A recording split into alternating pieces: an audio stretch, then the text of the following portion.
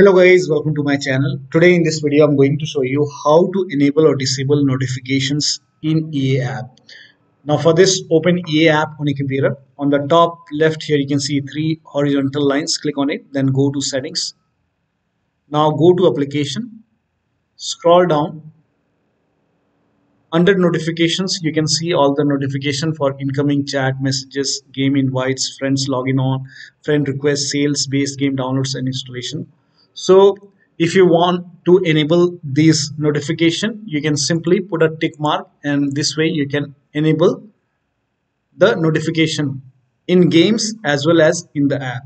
So whenever you open the app, it will send you a notification for these things, and even if you are in the game, once these are checked, you will receive notification for these in game. Now if you want to disable it, you can simply uncheck the box which you want. So whatever you want to uncheck, if you don't want any kind of chat messages in game, you can uncheck this box. Both even in app, if you don't want it, you can uncheck. If you don't want game invites, you can uncheck in game as well as in the app.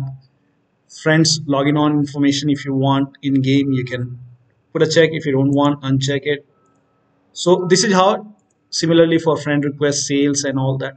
So if you want to enable, you can enable. If you want to disable, if you don't want any kind of notification, you can uncheck all the boxes. And even you can make a selective check. So if you want only the game invites, you can in game, you can select in game. If you want only in the app, then you can put a check in the app. So this is how you can enable or disable notifications in EA app and in game. So that'll be all. Thank you so much for your time, and please like this video and subscribe to my channel.